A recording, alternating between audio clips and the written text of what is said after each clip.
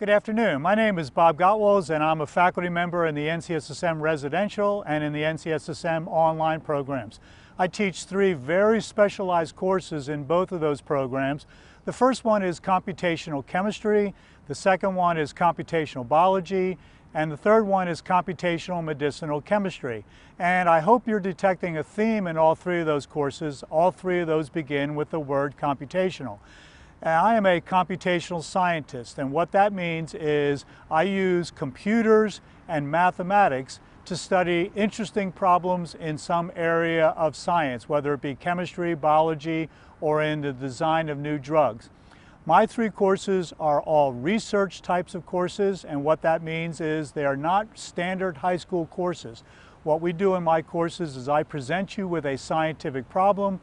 We learn how to use some sort of computing tool, oftentimes, almost always a research grade computing tool, and then you use that tool to solve that interesting and challenging problem.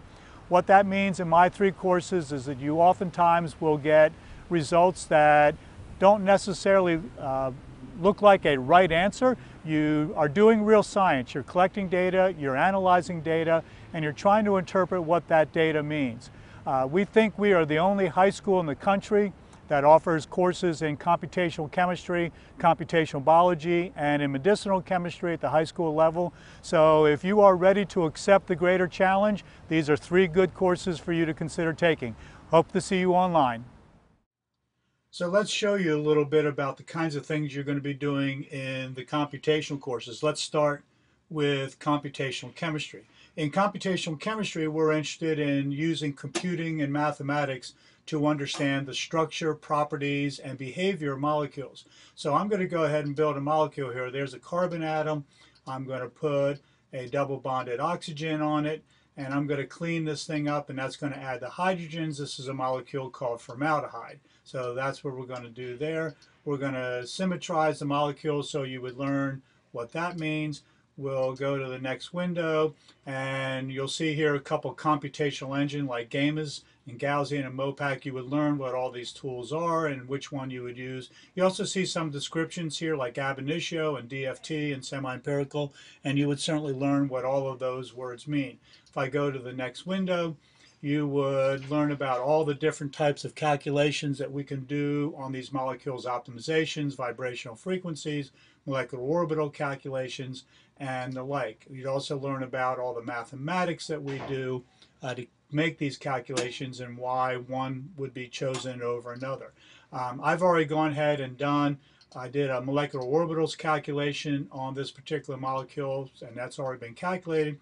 So here's what the output screen would look like. You get a whole bunch of data that you need to make sense of, and you would learn the significance of all of this notation here.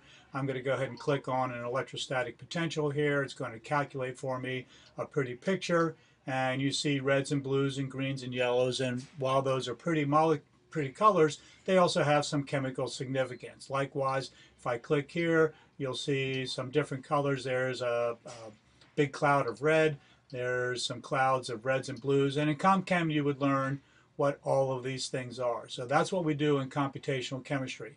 In computational biology, what we're looking at is genetic and genomic data.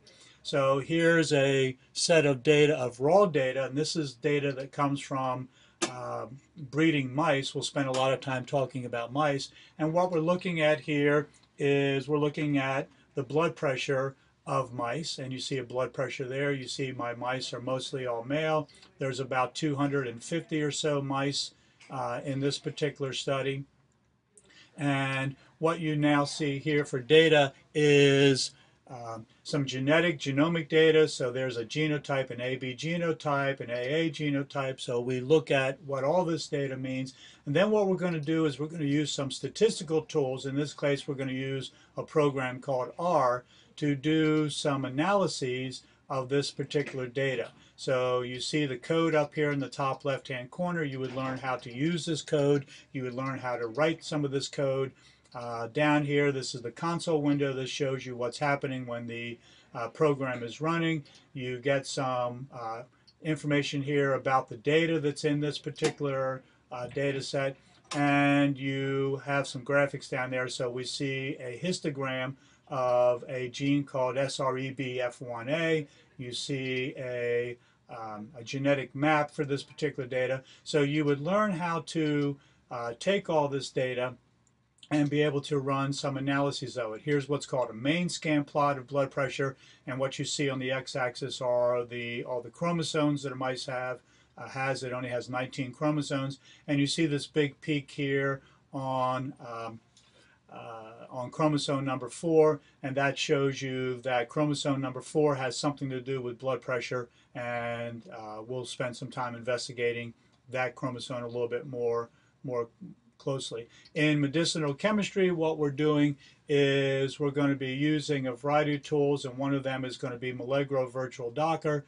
So what we're going to be doing there is we're going to be looking at things like some proteins. I'm downloading a protein called 1HVR. This is the protein in your body that has something to do with the spread of the AIDS virus in the body. You see a pretty complicated looking picture there. That's a protein, and so you learn lots about protein structure here.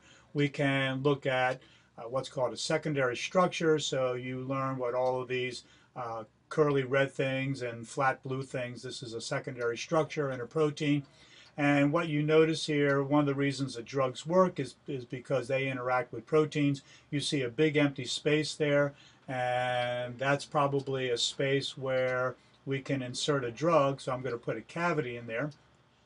And so what we're looking to do here is to be able to design a drug that fits that particular cavity. We've already done that for this particular problem. So in this case, we have 3 possible drugs: CSO67A, CSO67B, and XK2.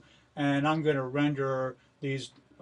These are called ligands, which is another name for a drug. I'm going to render these in a little bit different way so we can see them. I'm going to go ahead and turn the protein off here, and you can see the 2 of the ligands up here. I'm going to turn them off because the one we're interested in is the XK2. And if I blow that up a little bit, you'll see that that drug fits that cavity very nicely. And again, if I turn the protein back on, you can see how, and let me turn the cavity off, you'll see how that drug fills that space very nicely. So you would learn how to use very advanced tools such as Milagro to analyze the structure and behavior of drug molecules and how they interact with things like protein.